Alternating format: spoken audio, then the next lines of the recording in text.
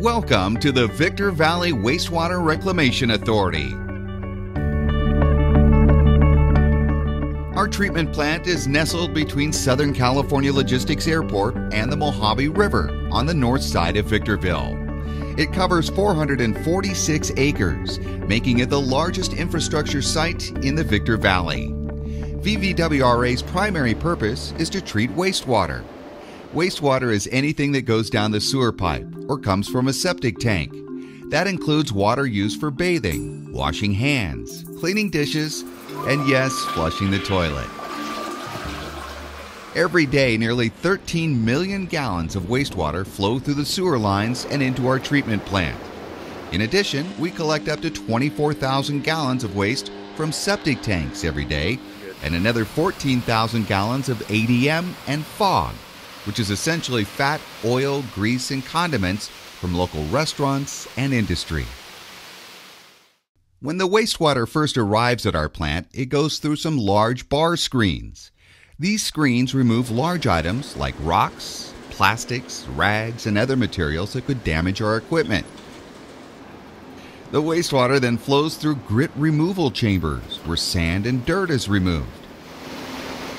The wastewater then flows into a series of basins called primary clarifiers. These large basins remove sludge that falls to the bottom and skim floating materials off the top.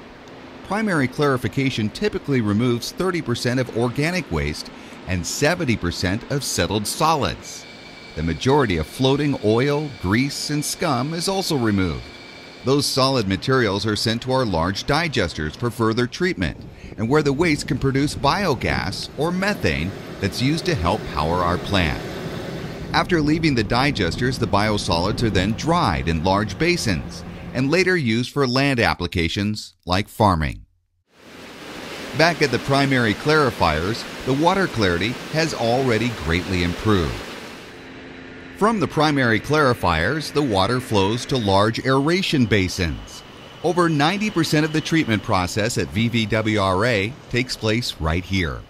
The aeration basins are used to grow bacteria that in turn eat the waste materials and remove contaminants from the waste stream. The treatment process is called activated sludge. Large centrifugal air blowers supply dissolved oxygen to the bacteria. The oxygen promotes the biological process and keeps the microbes happy. Once the wastewater has gone through the aeration basins, it's sent to our secondary clarifiers, or settling tanks. This is where activated sludge is removed from the water. Biological microorganisms and other solid material settles to the bottom. Most of that material is sent back to the aeration basins where it can be used again to help digest the waste. The water that flows from our secondary clarifiers is treated with a chemical called alum that causes the remaining solids to stick together. This is important as the water flows into its final filtering process. VVWRA uses aqua diamond filters, which combine two proven filtering technologies, traveling bridge and media cloth filters. Once the water goes through the aqua diamond filters, it can go one of two places. Some of the water is sent to one of our percolation ponds. These ponds have a surface area of about 13 acres. Here, the water is allowed to sink into the ground naturally. But most of the water treated at VVWRA goes through a final step of ultraviolet disinfection. This building is home to our UV disinfection process. The water flows through a series of powerful UV lights.